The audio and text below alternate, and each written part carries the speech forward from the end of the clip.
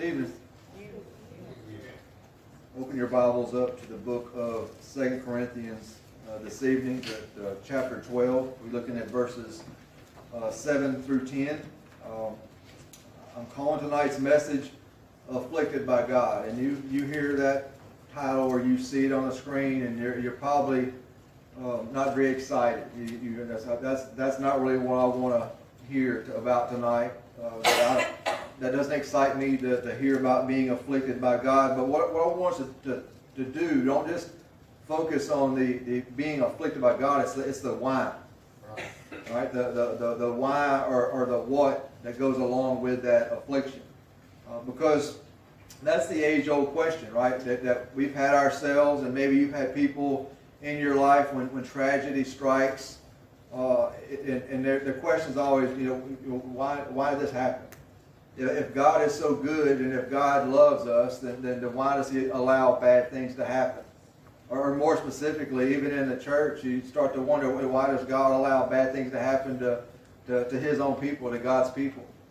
Right? And so those are real questions. It's like, what do you say to that?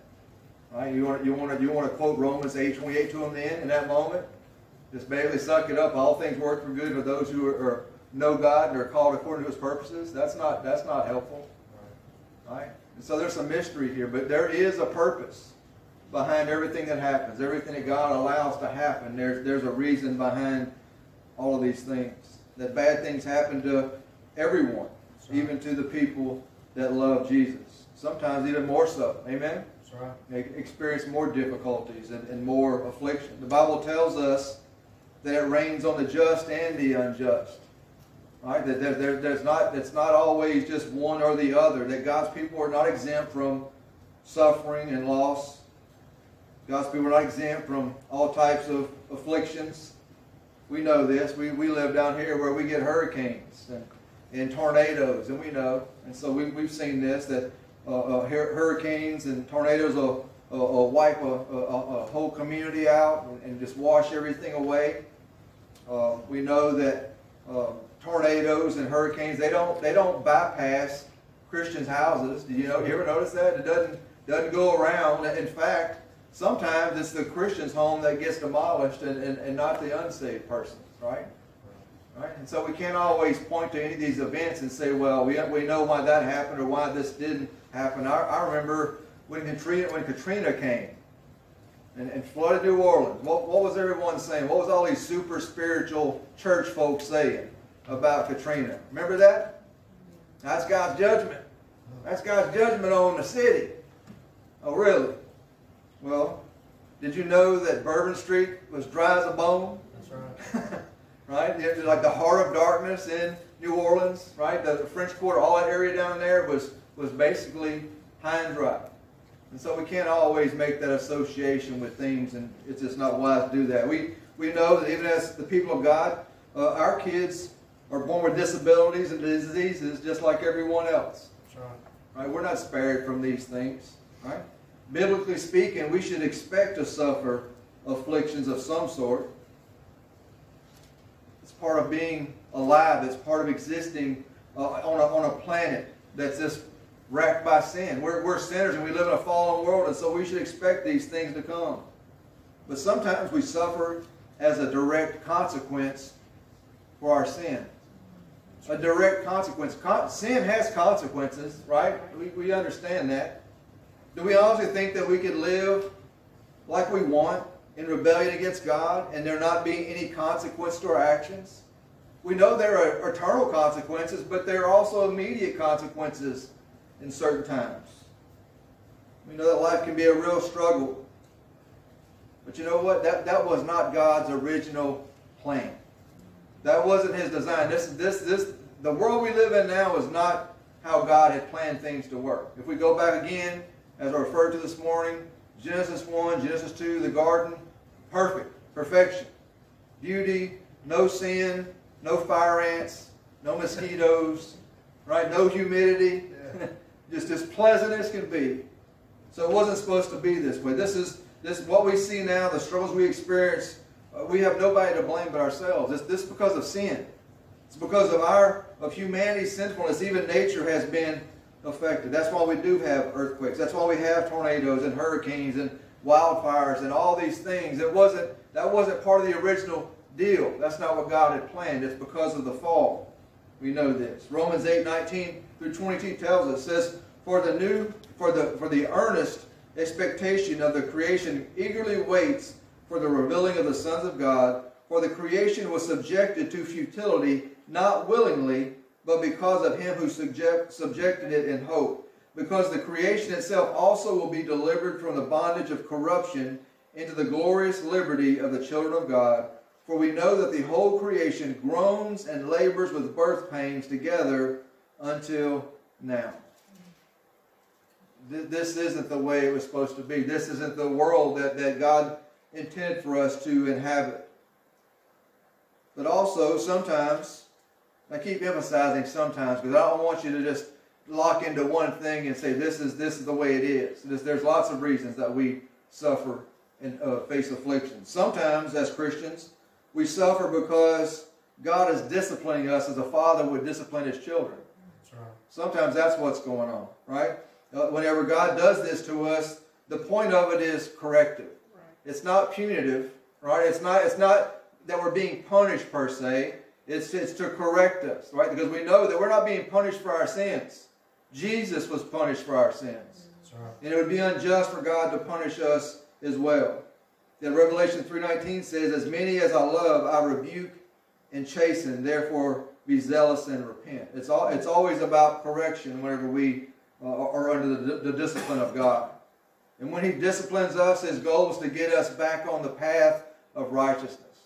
To help us to get our heads and our hearts right and going back in the proper direction, to continue to be more and more like Christ.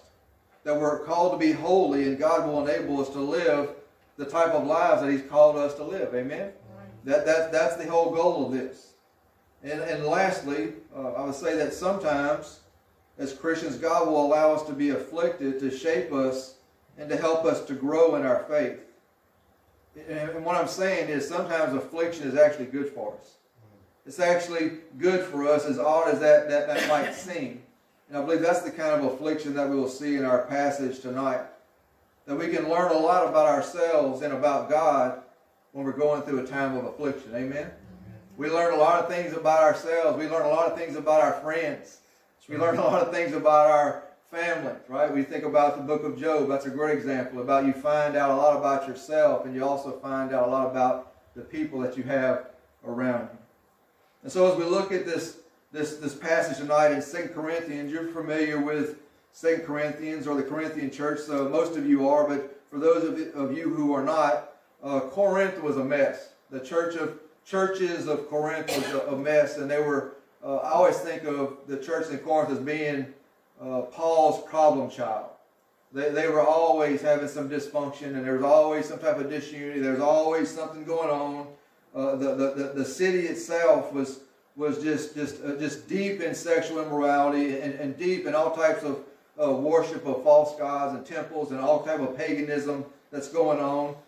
They had their share of false prophets, and these false prophets were scamming people and taking advantage of people and robbing them of their money and promising and not delivering on things and being false apostles and accusing Paul of actually being the false apostle when it was actually them instead. So there's all these things that were happening, and it seemed as though in Corinth the people were fascinated by these men who seemed to be gifted speakers. They were just drawn to them like flies to honey or whatever, bees to honey, whatever the saying is. They were attracted to them, and so these men that were great speakers, gifted speakers, philosophers, those that were gifted in the art of debate, man, that's what the people just loved them. They put them up on pedestals, and we see this. And so what's odd is, that being the case, and what we know about Paul is Paul wasn't exactly well-spoken. He wasn't really great at articulating what he was saying, right? He had a brilliant mind, but he wasn't smooth talking. He was kind of rough around the edges of his speech, and so he wouldn't really fit into what these people were looking for. In fact, many of them refused to recognize Paul as an apostle, and if they don't recognize him as an apostle, they won't recognize his authority either. And so that's where a lot of these issues arise from. That many in the churches there were downright hateful to Paul, and many of them were even disrespectful of Paul, as it's hard for us to get our minds around the way we have such reverence and such respect for Paul. I mean, he's the one that's responsible for the majority of our New Testaments, and so it's hard for us to connect with what was happening there. And Paul could have got fed up. He could have easily just either thrown up his hands and just walked away and just kind of left them to their own thoughts. Or Paul could have simply just brought up his own resume of accomplishments. He said, y'all like great deeds? Y'all have respect for people with lots of accomplishments? Let me tell you about mine. Let me share my list with you. And you see, Paul wasn't going to do that. He wasn't interested with trying to sway them with what the world thinks greatness is. He wasn't interested in doing that. Paul had no interest in appealing to their worldliness. He was not interested in catering to their flesh. That he had to fight this same battle in some of the other churches, even in Philippi, the church that he loved, and the one that was special to him, he still had to deal with these same antagonists everywhere that he went to Judea. Listen to what he wrote in Philippians 3, 4-6. He says, "Though I also might have confidence in the flesh, if anyone else thinks he may have confidence in the flesh, I more so, circumcised the 8th day, of the stock of Israel, of the tribe of Benjamin, a Hebrew of the Hebrews, concerning the law, a Pharisee, concerning zeal, persecuting the church, concerning the righteousness which is in the law, blameless." So he's like, you want to compare greatness, you want to compare resumes? He said, look at this. Look at what I have to show you. But we also know that God worked through Paul in significant ways. We know because it's recorded for us in Scriptures. We know that God worked through him in significant ways, but we also know that God allowed Paul to experience some things that were unique to him. Right? Unique to him and to his calling. Things that could have caused him to become prideful. Right? We think about some of the miraculous things that Paul was allowed to do and to be a part of. It's a blessing and a privilege to be able to preach and proclaim God's word, but God has not saw fit to allow me to walk by and touch someone and have them be miraculously cured and the cancer just leave their body, or take one of my handkerchiefs, right, and do the same thing. But with Paul, he used them again in unique ways, in special ways to do these things, and lots of opportunities for him to become prideful. But God loved Paul too much to let him do that. He loved Paul too much to be prideful. That he loved Paul too much and understood that his ministry to the Gentiles was far too important to be hindered because of his pride. So guess what God did? God afflicted him. That's right. God gave him some form of affliction. And so that's what we'll see in our text this evening. And with God's help, we'll learn to experience the same benefits that Paul did when God allows affliction into our lives. And so this will be quite helpful for us, I believe, if we can apply its truths to our lives. And so let's grab our Bibles now, if you're able, and let's stand together in honor of the reading of God's Word. We're actually going to start in verse 1 of chapter 12, but we're going to focus again on verses 7 through 10. Verse 1 says, "It is doubtless not profitable for me to boast. I will come to visions and revelations of the Lord. I know a man in Christ who 14 years ago, whether in the body I do not know, or whether out of the body I do not know, God knows, such a one was caught up to the third heaven. And I know such a man, whether in the body or out of the body I do not know, God knows, how he was caught up into paradise and heard inexpressible words which is not lawful for a man to utter. Of such a one I will boast, yet of myself I will not boast, except in my infirmities. For though I might desire to boast, I will not be a fool. For I will speak the truth, but I refrain, lest anyone should think of me above what he sees me to be or hears from me. And here's our text. And lest I should be exalted above measure by the abundance of the revelations, a thorn in the flesh was given to me, a messenger of Satan to buffet me, lest I be exalted above measure. Concerning this thing I pleaded with the Lord 3 times, that it might depart from me. And he said to me, my grace is sufficient for you, for my strength is made perfect in weakness. Therefore most gladly I will rather boast in my infirmities, that the power of Christ may rest upon me. Therefore I take pleasure in infirmities, in reproaches, in needs, in persecutions, in distresses, for Christ's sake. For when I am weak, then I am strong. This is God's word. Father, we thank you for this day. We thank you for your word to us. We thank you for the example of the Apostle Paul. We look to him and we look to his faithfulness. And God, we aspire. We aspire to have that same faith, to be as faithful as the Apostle Paul was. And God, I pray that you'd help us to understand a little better tonight when we face difficulties, when we face tribulations and trials, and when suffering comes and when afflictions enter into our lives, that we would not despair, but our faith would grow, and that we would understand that you have a plan and a purpose for everything. No matter what it might be, no matter how hard it might be, no matter how tragic it might be, that you have a plan and you have a purpose. So God, we ask that you would increase our faith tonight as we study your word. We love you and we ask these things in Jesus' name. Amen. You may be seated.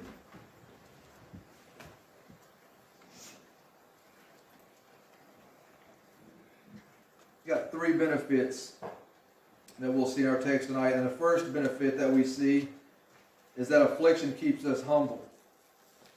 It keeps us humble. Look again at verse 7. And lest I should be exalted above measure by the abundance of the revelations, a thorn in the flesh was given to me, a messenger of Satan to buffet me, lest I be exalted above measure. Now I know we have quite a few animal lovers in the room. I know we have a few people that look at their pets as if they were people. And so I'm sensitive to that, but I'm going to ask this question anyway, because some of y'all, you'll know, the analogy is good. It's a good illustration, so don't pull me aside later and scorn and give me a hard time about what I'm about to say. Y'all know what shock collars are? Right? I know Junior knows. Do you have a few? Have you used them on your dogs? You still do? Still do. You're quite effective? He says yes. There are these collars with electrodes that are built into them to help train dogs to be obedient. If a dog has a barking problem, zap, right? And it helps to alleviate that. The dog is overly aggressive, keeps charging people, keeps jumping up on you, zap, right? It kind of gets... Charlie, you want to order one? It's like, where do you get these things? Look, I've seen, you can look it up on YouTube, some people, I don't know why they would do it, they put it on themselves just to see what it felt like. And their friends, again, friends, be careful who your friends are. Exactly. Their friends would control it, and they're here to let's try it out, and of course they would never let off, and it'd make it worse. And anyway, if your dog's stubborn, give them a little zap. But what they're used for is to train dogs and to help to keep dogs in line. And I think about sometimes what God will do for us, that He will allow us to be afflicted for the same purpose. He'll allow afflictions to keep us in line. That's what I believe here, that God gave Paul some type of thorn in the flesh to help keep him in line, to help keep him humble, right? Because he had seen this great vision, right? And so he wanted to help him to not become too prideful. A messenger of Satan was given to him to buffet him, the text says, to keep him humble lest he become prideful because of the heavenly vision that he had seen. And so we're always reading this text and we're always speculating. We're always wondering what was this thorn in the flesh. And truth be told, we don't know. You know why we don't know? Because the Bible doesn't tell us. We're not told what it is. Right? If it really mattered, we would know what it is. But it doesn't. That's not the point. The thorn's not the issue. It's the reason for the thorn. Right? That we're not told what it was, and so all we can do is speculate. Some Bible scholars tend to think that it could have been some type of a physical disability. You know, other parts of Scripture where we see, I believe it was the Galatians maybe, the ones that were talking about they would have pulled out their own eyes and given to him. So it may have been something, it could have been something with his vision. We don't know. And some think it was some type of a chronic illness or something along those lines. But I think if we just deal with our text, and it's always good for us to deal with what the text says, right? And what we have in front of us. The text tells us it could have been some form of demonic oppression, right? Because the word messenger in the Greek word is angelos, which of course means angel, right? Angel, a messenger. It's very likely that the chief opponent of Paul in Corinth was being influenced by a demonic spirit for the sole purpose of oppressing Paul, afflicting him, tormenting him, just harassing him at every turn. We see this happen. Sometimes demonic oppression is sanctioned by God to accomplish His wills. His will. Right? And some of us are saying, I'm not sure about that. And some of you are thinking, so you're telling me that God will use demons to accomplish His purposes? That's exactly what I'm saying. That's what I'm saying. That's what the Bible says for itself. That's what we see here. I believe in this text. It's what the entire book of Job is about. Right? Over and over again we see this. It's what we see with Peter in Luke 22, 31 to 34, when he was boasting. Remember, he was bragging about how he would, no matter what happened, he would stand with Jesus.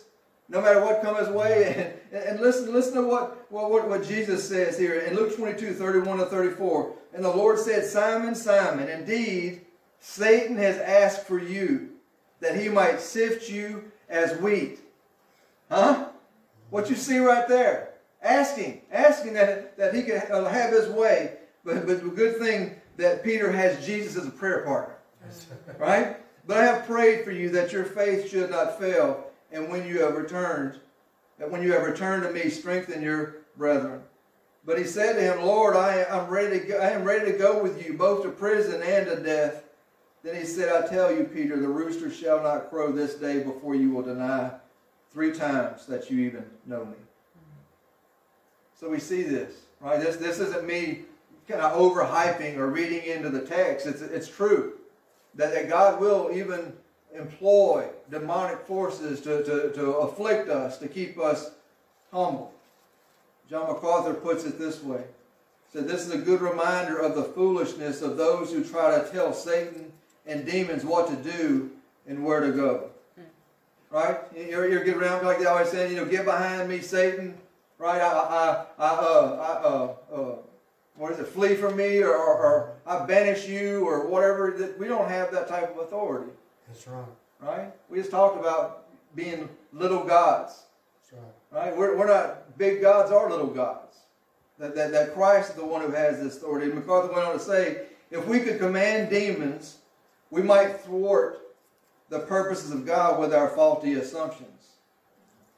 Right? By us, if we could actually stop demons from doing the things they're doing, we might be able to hinder what God is trying to do in us through them. Through their afflictions and through what they're trying to do. You see, the problem with us is we get prideful, and God will not share His glory with anyone. That's right. He will not share His glory with anyone, not even with us, His people. All that Paul accomplished and would accomplish in his life was because of God. Not only was it because of God, it was for God. It was all for God's glory and not for Paul's. All that we accomplish in life and will accomplish is because of God, and it should be for God's glory and not for ours. It's not about being awesome. It's not about being great and drawing attention to yourself. It's all about us pointing to Him and giving Him praise and giving Him glory. When people are trying to thank us, and I understand there's a place for receiving thanks and being grateful, but so many times we say it was my pleasure. It was my pleasure, and I'm just grateful that God allowed me to be used by Him to meet this need for you. And so if you want to praise someone, praise the Lord. Praise the Lord for what He has accomplished. You see, every time that we grow prideful, what we're doing is we are inviting affliction into our lives. You want to be afflicted? Start becoming prideful. Start developing a haughty spirit. Start talking about yourself a lot and how great you are, and how awesome you are, and how necessary you are to your business or to your church or whatever it is, and see what happens. That's right. See what comes your way.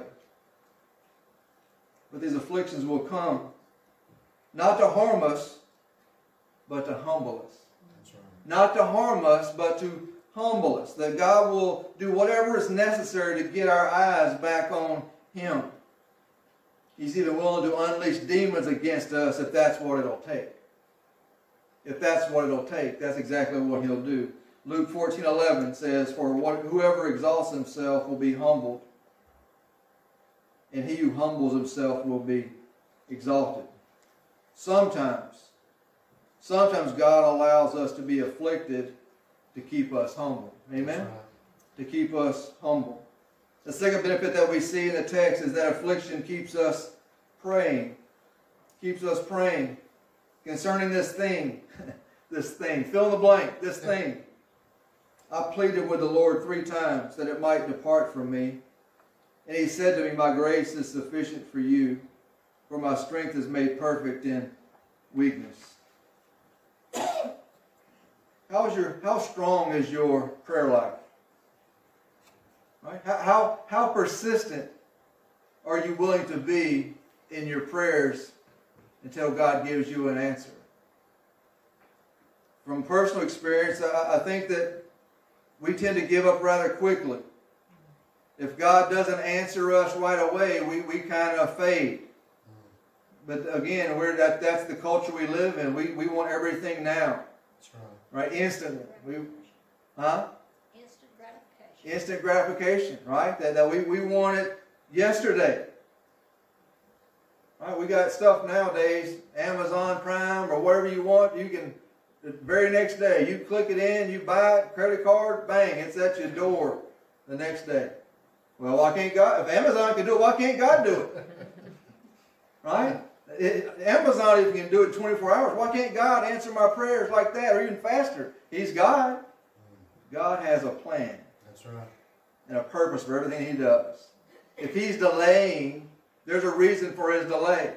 Amen. If He's denying, there's a reason for His denial. He's not a genie. We can't just rub our Bibles and just poof, there it is. It's not the way that it works. But most of us give up too quickly in our prayers. Now, to be clear, as we look at what we see in our text here, Paul didn't stop praying for God to take away the thorn after 3 prayers. He didn't pray 3 prayers and then he stopped. Paul stopped praying because God answered his prayers after the 3rd time. Now, does that always happen? No. Again, unique. This is a unique example that we see in Scripture. He stopped because God answered his prayers. And guess what God's answer was to the great apostle? Surely God would not tell Paul no. That's exactly what He did. He told Paul no. In this instance, God even gave an explanation, because from my experience, when God tells me no, I don't get an explanation. I can kind of guess about why He would say no, or maybe the way circumstances turn out after the fact, I can kind of, now I see. Now I see why He told me no. That makes sense. Yeah, God's smart. He knows what I would do. I think back before I left construction, and I was working as a general foreman, and a position come up for a supervisor, a truck driving supervisor. And I was like, man, it's my time. It's my time. You know, even though I knew I was going to be going to seminary, and I thought for sure that was my position. The supervisor I was working for, my good friend, and I thought it was my job to lose, you know, or to turn down. Oh no, he didn't even consider me. He gave that to someone else, and boy, I was mad. I was swelled up. I said, I cannot believe that was my. I'm your friend. I've been working under you for years, and this guy's not even on your crew. How could you do that?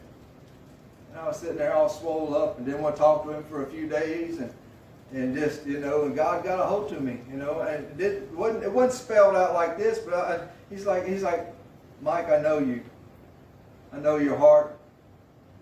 If I would have promoted you and give you that promotion, give you that truck, give you that money, there's a chance that you may not go to seminary. Oh, that makes sense. That's why you said no. That's why you turned me down. That's why I didn't get that promotion. You understand what I'm saying? And I'm sure all of you have stories like that. You all have times in your life where a door closed and you were just, I don't understand it. That should have been me. That should have been me. But God had other things for us to do. So what was God's explanation to Paul? He says, my grace is sufficient for you, for my strength is made perfect in weakness. This might come as a shock to some of you, but it shouldn't. God knows us better than we know ourselves. That's right. He knows our inward parts. He knows what motivates us. He knows what incentivizes us. He knows what's in that deepest recess of our hearts, places that we haven't even visited yet. He knows how we're going to respond in certain situations. He knows. And God also knows what we're going through, our situations. God knows that there are circumstances, some, that seem to be far beyond what we can handle, especially when He's the one that has allowed it to happen. He's the one that's orchestrated all this. He's allowed this to happen, and He knows it's too much. And why would He do that? Why would He do that?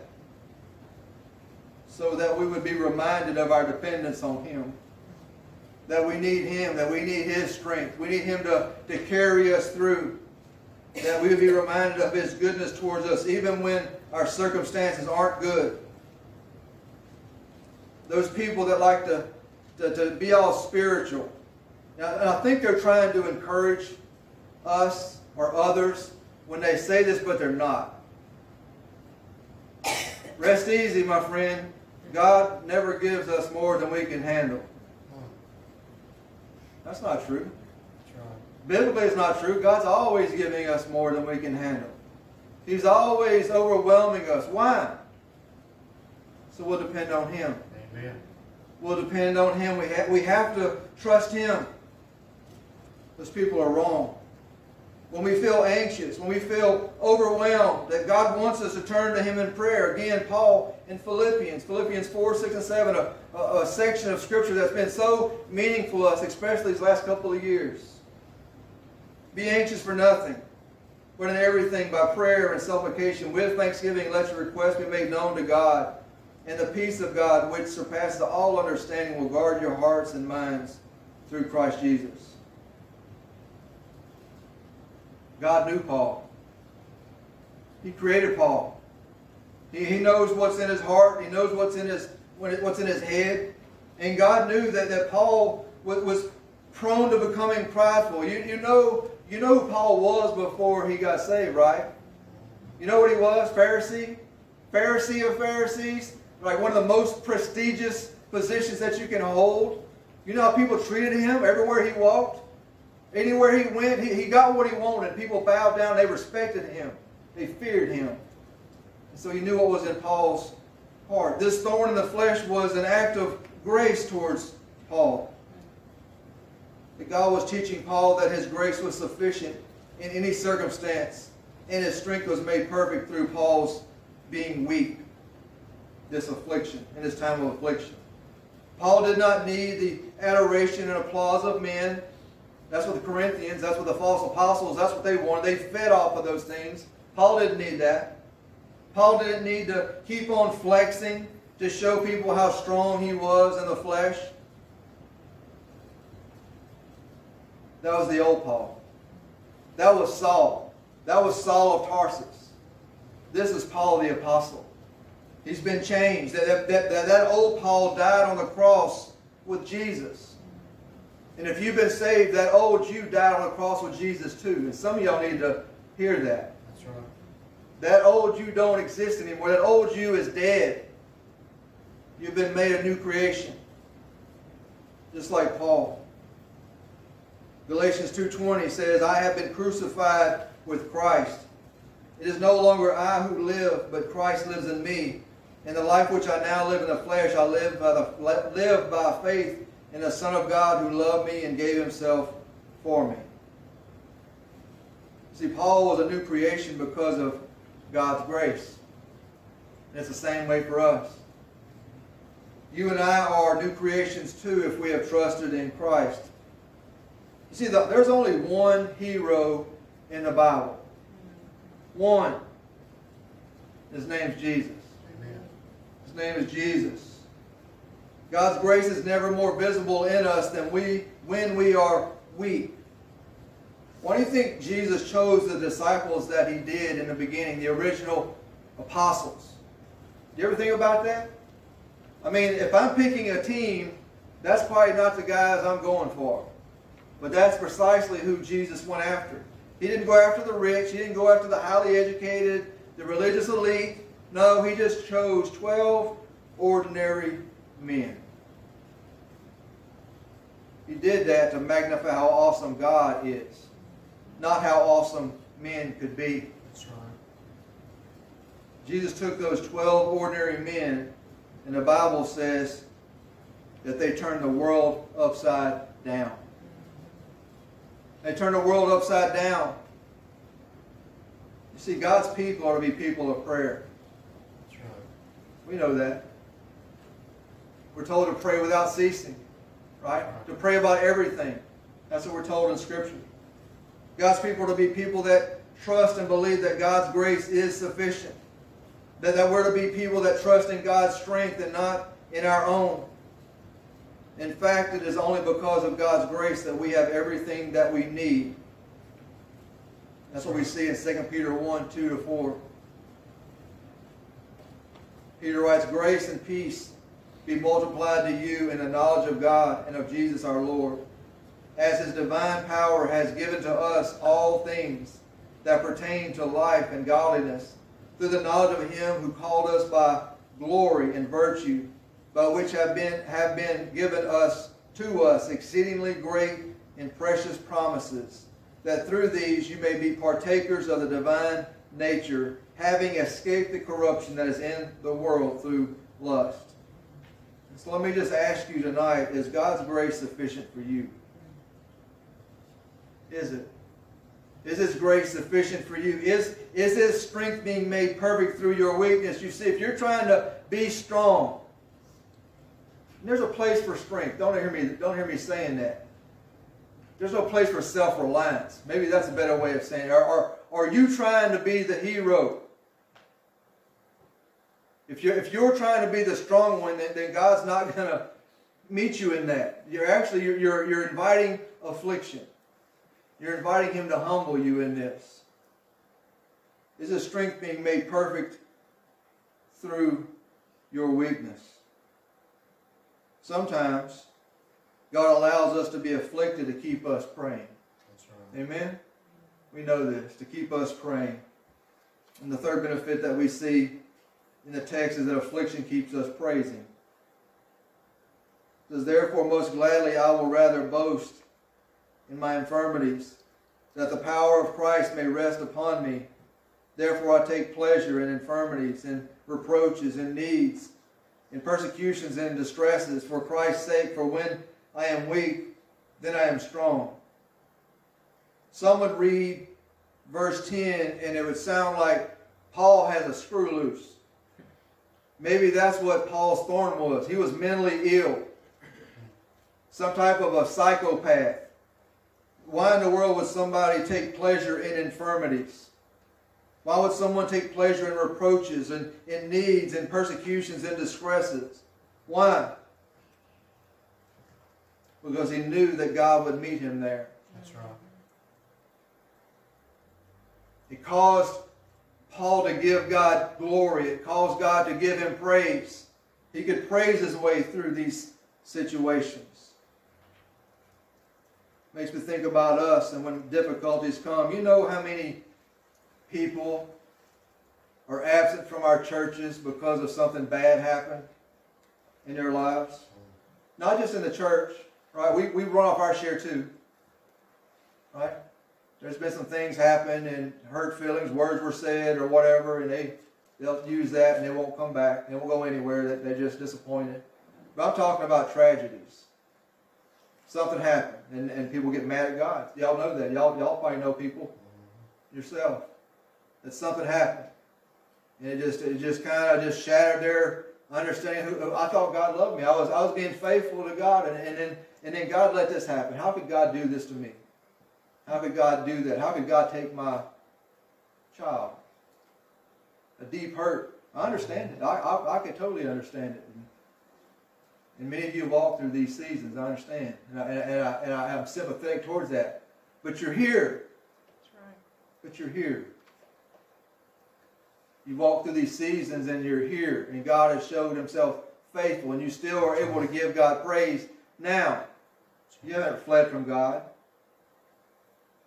You've made your anxieties known. You've made your concerns known. You've made your hurts known. You've grieved, and God has met you in that grief. But what I've noticed is there are a whole lot of fair weather followers of Christ. Fair weather followers of Christ. And what that is as long as everything's going well for you, you're good. You love Jesus. You'll come to church. You'll sing the songs. You'll be involved with the church. But let something go wrong. Let something happen. Let God not answer your prayer after the third time. Get all swole up. Well, I'm just done. I've done all this for you, and this how you treat me? This you don't come through. All I've asked you for is this, and you said no. I don't understand this, and you just take your toys and go home. Do you only give God praise when things are going your way? When things are going your way, when life is good, is that the only time you give God praise, or do you praise God in the storm too? Fair weather fans are those fans of sports teams that only support the team when they're winning. Lots of fair weather fans in Louisiana. Lots of people have thrown their purple and gold in the trash. Lots of people are in the process of throwing their black and gold in the trash this year. Not me. I'm a glutton for punishment. I'm not a fair weather anything. I may be a lot of things, but I don't lack commitment. That's a strength and a weakness for me. Sometimes I don't know when to stop. I don't know when to let go. I think that's a good quality to have as a pastor, though. That's right. Otherwise, you'll be going to a new church every other year. And that's why some do. You won't carry through. See, once we finally come to truly understand that by trusting Christ as our Lord and Savior, we are as fully loved and fully accepted as we will ever be by God, we cannot help but to give Him praise. That's right. Once we understand that we are completely loved and accepted, there's nothing there. God cannot love us any more than He does already. That's right. There is not another level of acceptance. You don't start out here and then you work your way through these progressions by being a more faithful Christian. You're accepted. You're loved as much as you ever will be. And you know yourself. You know that you're like me. I know how I mess up. I know how I still sin. I know how I still disappoint God. And if it was me, if I was God, there would be some type of a merit system. But there's not one with God. Once you place your faith in Christ, you are fully loved and you're fully accepted. No matter how you stumble along the way. That's a reason for praise. That's right. Praise God for that. Even in our infirmities, we can give God praise. Nothing and nobody can keep us from giving praise to our God. That's why the Bible tells us that we're to walk by faith and not by sight. Because if we're not careful, guess what? Our eyes will deceive us. That's right. Our circumstances will deceive us. If we begin to associate God's love and acceptance with us based off of our circumstances, that's great as long as life is good. That's great as long as everyone's healthy. That's great as long as you have a job and can pay your bills and all that. But what happens whenever you can't? What happens whenever you're not well? What happens when somebody's sick and somebody has serious illness? Then what? Then what happens? Then, oh, well, I guess God don't love me anymore. Then something's happened and no longer do I have God's favor. Maybe He doesn't accept me anymore. Something's wrong. Be careful about that. If we're not careful, our circumstances can mislead us if we're not grounded in the principles and promises of God's Word. We need to know our Bibles. You know what God's Word says. Paul knew that the key to releasing Christ's power into his life was for him to keep boasting and to keep giving praise to Christ no matter what his circumstances were. Now, I've got to know in this room all of you pretty well. And I'm sure there's still some things I don't know about some of you, and some things I'll probably never know. Some things that you don't share with anyone. And I know that some of you have had some really hard lives. You've been through some tough things. And I'm not minimizing those things. But when I think about my life and your life, I think about Paul's, and I think about the afflictions that I've experienced, you've experienced, and I look at Paul. And when you think about his afflictions, I mean, think about it. I mean, again, I'm not minimizing. I'm not saying that you haven't been through it and you've experienced some things. I'm not saying that. I'm just saying that let's look to Paul and just deal with our text and think about him and where he's coming from his perspective. Look at his manifesto of affliction. And this is just since he became a Christian. This isn't before. This is after he accepted Christ. This is how his life changed. This is him having his best life now. All right, where's the prosperity preachers? Why aren't they sharing this? They skip over this. Listen to what he says in 2 Corinthians 11. This precedes our passage tonight. He says, in labors more abundant, in stripes above measure, in prisons more frequently, in deaths often. From the Jews 5 times I received 40 stripes minus 1. 3 times I was beaten with rods. Once I was stoned. 3 times I was shipwrecked. A night and a day I've been in the deep, in journeys often, in perils of waters, in perils of robbers, in perils of my own countrymen, in perils of the Gentiles, in perils in the city, in perils in the wilderness, in perils in the sea, in perils among false brethren, in weariness and toil, in sleeplessness often, in hunger and thirst, in fasting often, in cold and nakedness. And I love 28. Besides the other things. In case I forgot anything. Besides the other things, what comes upon me daily, my deep concern for all the churches. If you want to have a discussion about afflictions, if you want to have a pity party about your afflictions, don't have it with Paul. That's right. Don't have it with him. But you see, if Paul's faith was not grounded in the faithfulness of Christ, there is no way that he could have endured all that he did. No way. No way that he would have held on. No way he would have been able to persevere through all those things. See, as the people of God, we must never, never, never doubt the goodness of God. Amen. Even when bad things happen, God is still good. In sickness or in health, we must give God praise. In prosperity or in poverty, we must give God praise. In freedom or amidst persecutions, we must give God praise. We must take the good and the bad of life and give God praise no matter what. That's right.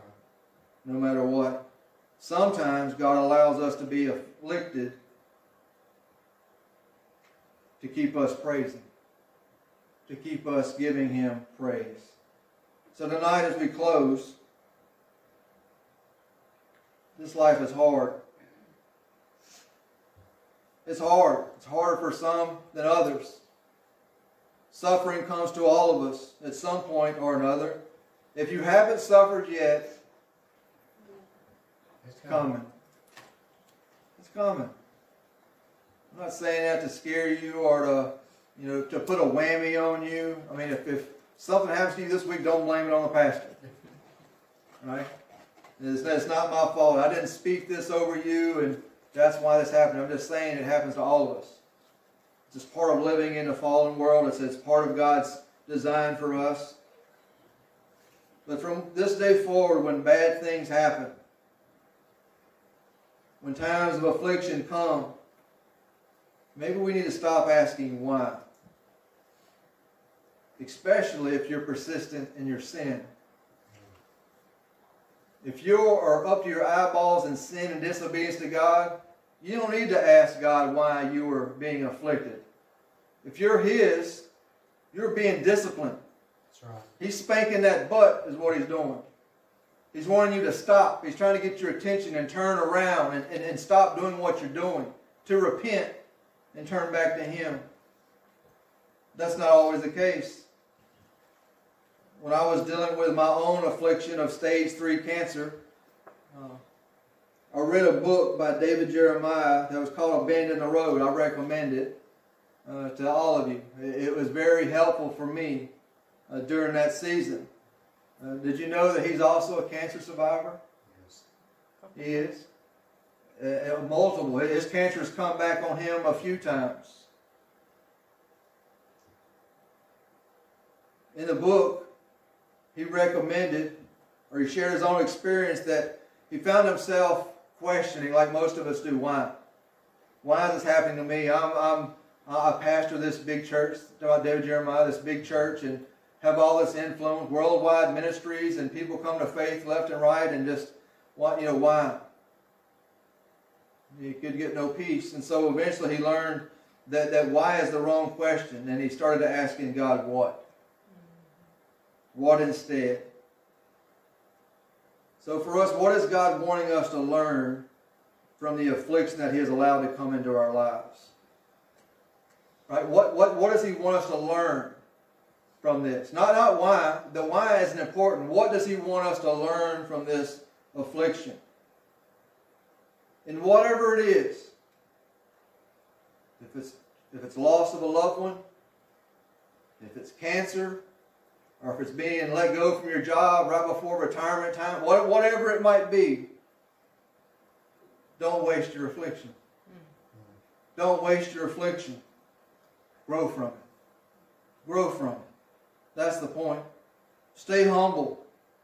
Stay prayed up. And keep giving God praise no matter what. Why do I say that? Because His grace is sufficient for you. And His strength is made perfect in your weakness. Amen? Let me pray for us, and we'll have a time of response. God, we thank You so much for Your word to us tonight. We live in troubling times. We're seeing things happen nowadays that many of us thought we would never see. We're living through and experiencing things that we have read about in Scripture that would happen, and here they are. These times are upon us, that we know that we're living in the last days. But so were the apostles 2,000 years ago. But as we see what's happening, the trials, the tribulations, and these ongoing pandemics, we see the first steps in the trial runs of one world governments, one world religion. We see all these things begin to take place. If we're not careful, we might grow to despair. And we'll start to wonder, what are we to do?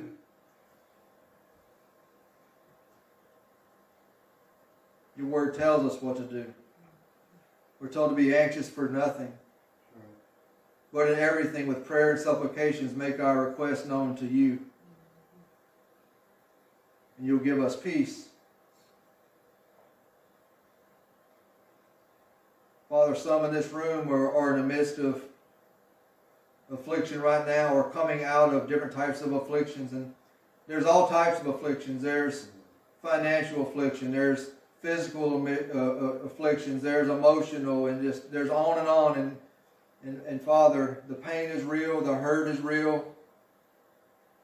But so are you. And your word has told us tonight plainly, your grace is sufficient for whatever we're facing today. Your grace will be sufficient for whatever we face tomorrow.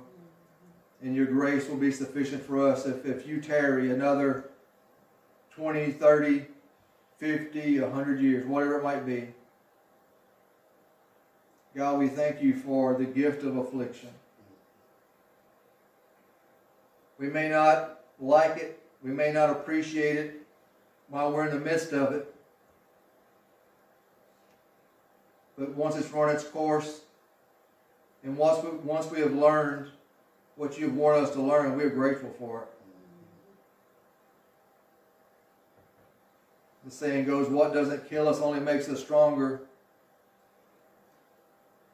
I think that applies to the gift of affliction when you work in our lives in these mysterious ways.